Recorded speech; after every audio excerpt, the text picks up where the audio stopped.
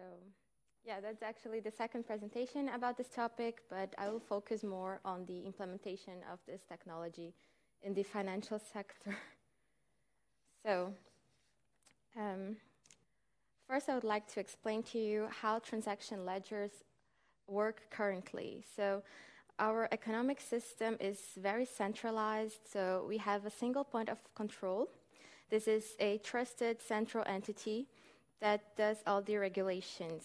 So current accounting systems have not achieved the high efficiency due to this high involvement of the regulators.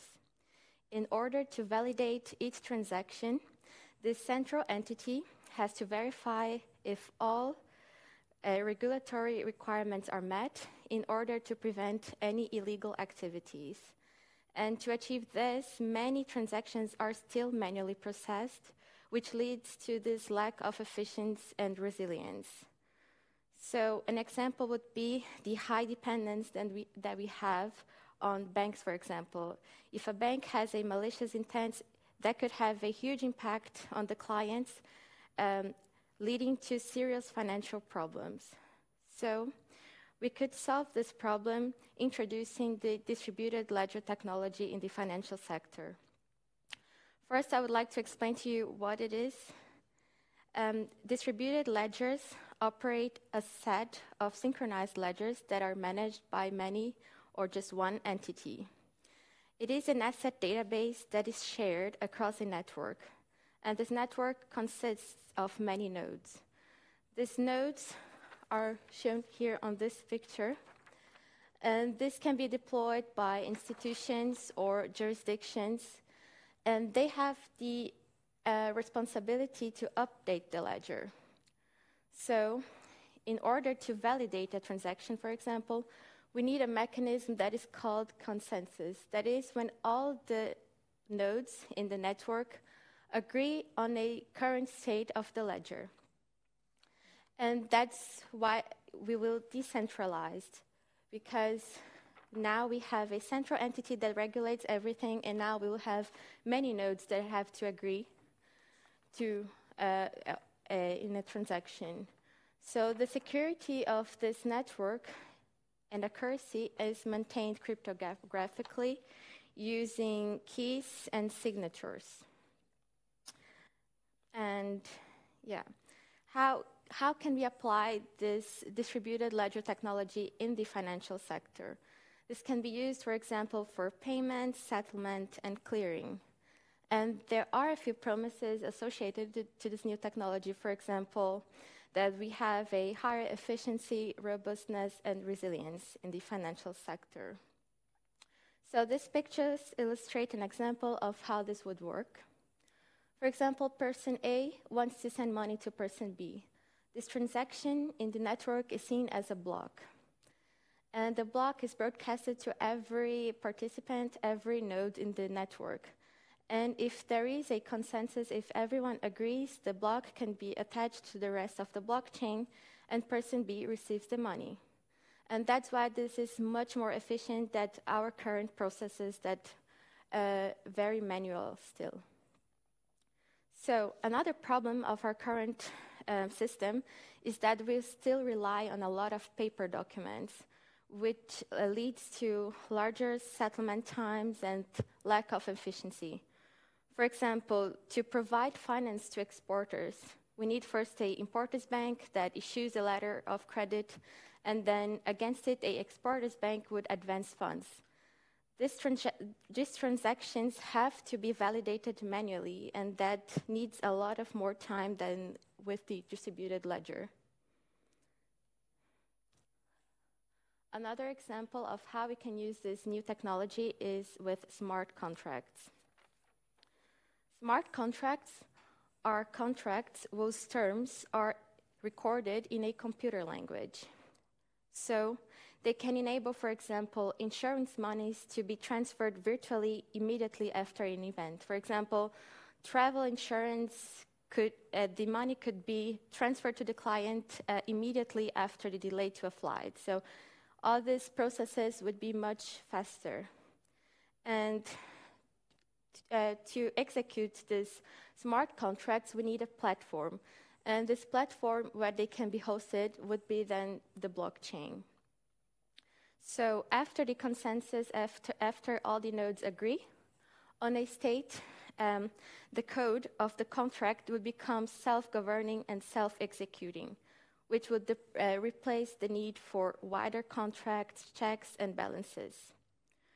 So this picture illustrates how that works. We would first need a physical contract and a blockchain, and that can result in a smart contract. That is a software program on the distributed ledger that allows a secure record of all contracts and transactions. But there is still a need of regulators and banks and insurers that act as custodians and validators. Here you can see a few advantages of these smart contracts. This is, for example, lower operational overheads and costs, reduced administration and service costs, automation and ease of compliance and reporting, or here that is much faster, simpler and hassle-free.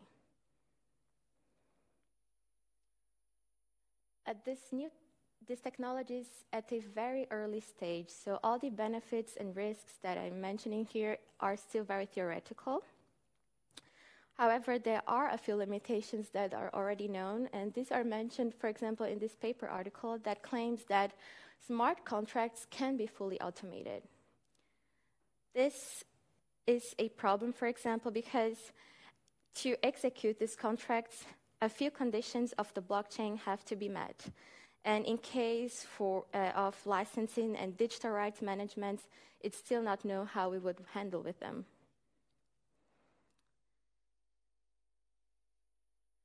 So why did it come to a huge interest on this new technology?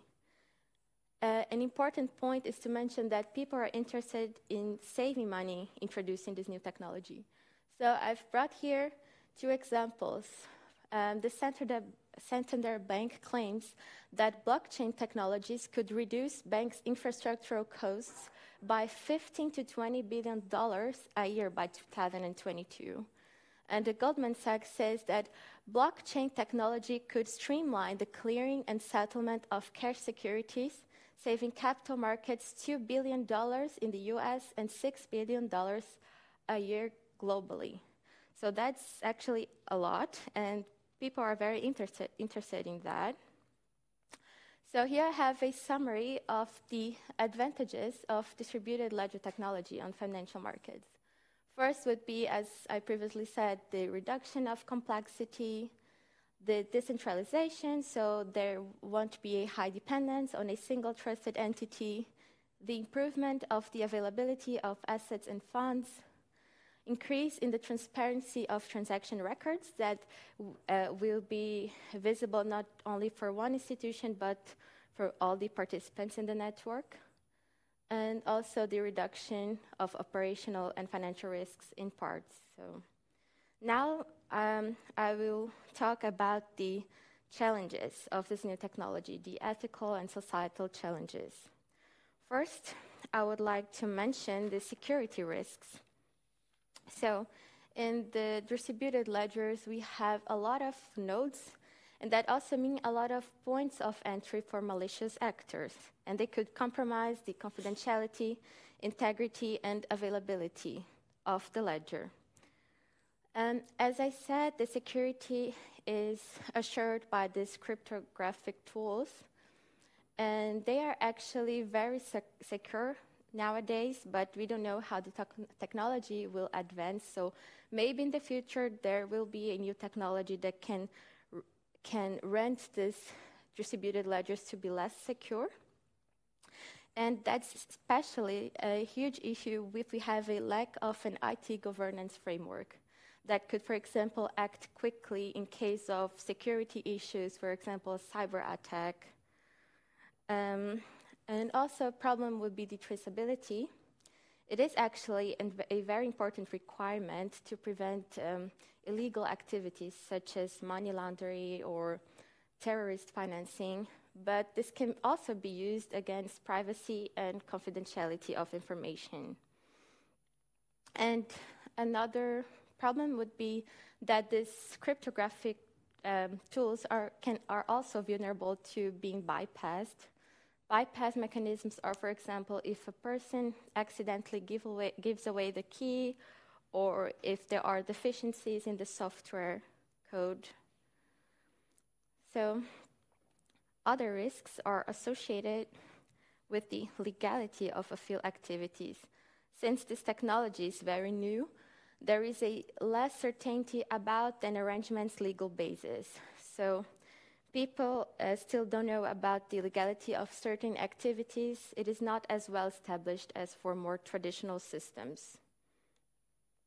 It is also still not sure how to apply this technology to existing processes. For example, how we would apply this technology in case of theft or fraud or transactions that happen outside of the blockchain but have an impact on it. And also due to the decentralization, that is a legal risk because it threatens a central entity that is trusted and that is in position of control. For example, if the blockchain introduces a new currency, such as the Bitcoin, the problem would be that it would threaten the supremacy of governments in managing the monetary system. So we wouldn't have a high regulation. And another problem would be the issue of situs. That is, every contract and asset needs a location in order to apply a legal jurisdiction. Nowadays, if we have an asset that is not materialized, the location would be where the register is held. And if we have a network of nodes, the register will be distributed across many nodes, which would make it difficult to define a location to apply a legal jurisdiction. Other financial and societal challenges would be first the use case cost-benefit. As I previously said, there are a lot of prognoses saying that we can save a lot of money with this new technology. However, we have to take into consideration that just to introduce this technology and install the system, that would generate a lot of costs, and we don't know if it's really worth it. Additionally, it's also very challenging to find budget to finance this blockchain projects. Another problem would be the governance and regulation, because we will need an entity that is in charge of the blockchain. So who can permit which are the participants of the blockchain, for example, or who can also permit which transactions are transparent to who? So we still don't know that. And there could be also future economic challenges, because if we have this new technology in the economy, there will be in the future a lot of automated contract tools, and that could lead to new macroeconomic conditions, and, for example, to a severe liquidity. So for those who don't know, the liquidity is the degree to which an asset or security can be sold or bought quickly in the market without losing the asset's price. So taking into consideration all the points that I mentioned, the risks and the challenges, I've brought a few points that would be very important for a value-sensitive design approach. So first, the system should be desired to require minimum knowledge of individual users. For example, there should be a minimum number of choices and configurations and a clear feedback to prevent cyber attack.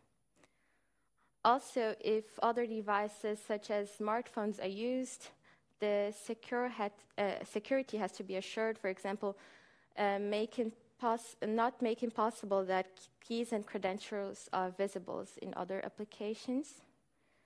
And also, the ledger should require the wide network of servers, for example, in case of network outages. And the payment authorization should be centralized in a hardware that is secure against attack. And also important is that we should not just rely on these cryptographic tools, but also think on additional tools that could help improve the security. And regarding the regulation, there are two ways that we can use to regulate these blockchains. First would be via legal code. There is when we apply obligations, for example, to an institution that is in charge of the blockchain. That is a problem in case that the blockchain is, for example, not permissioned. So we wouldn't have this entity that is in charge of the blockchain. An alternative would be to just regulate the businesses that deal with this particular blockchain. And via technical code is a set of rules that to rule the operation of the algorithms that are encoded by the software of the blockchain. And that is the software and protocols that are ruled with this technical code. So that was my presentation. Now we can come to the discussion if you have a few questions.